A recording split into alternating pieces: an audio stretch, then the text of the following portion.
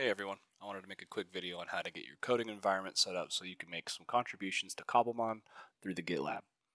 The first step would be going to gitlab.com, going to the Cobblemon repo, clicking the clone button, and then you would clone with HTTPS. The next thing you're going to do is download Git. And I prefer the GUI client, but you can also do the command line version as well. And so you'll choose your operating system, and get that installed, and we'll go to the next step. Once you have Git downloaded and installed and you've cloned the HTTPS for the repo, you're going to want to go to a directory you want to copy the Git to.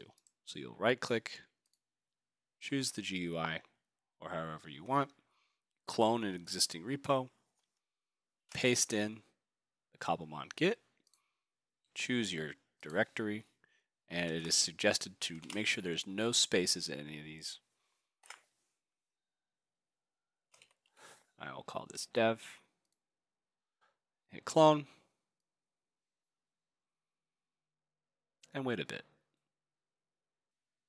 Now that you have the Git repo downloaded, you can close out the GUI, and you'll notice that all of it's in here, and you have your Gradle files.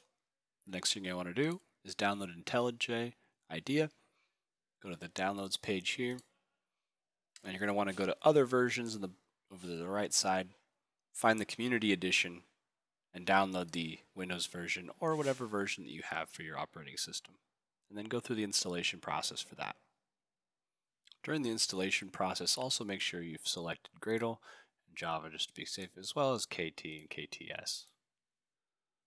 Once you're done downloading IntelliJ IDEA, double-click the build Gradle file, and you'll be met with this. You'll see your project files on the left, and it'll start downloading some dependencies down here, and make sure you wait until all these are done.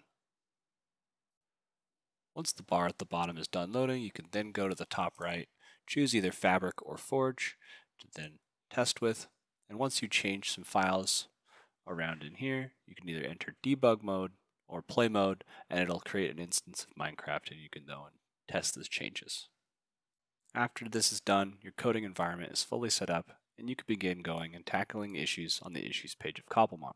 To find the issues, you can go to the GitLab, going down here, clicking after the contribution section, clearing filters, and you will find a list of all open issues that can then be tackled.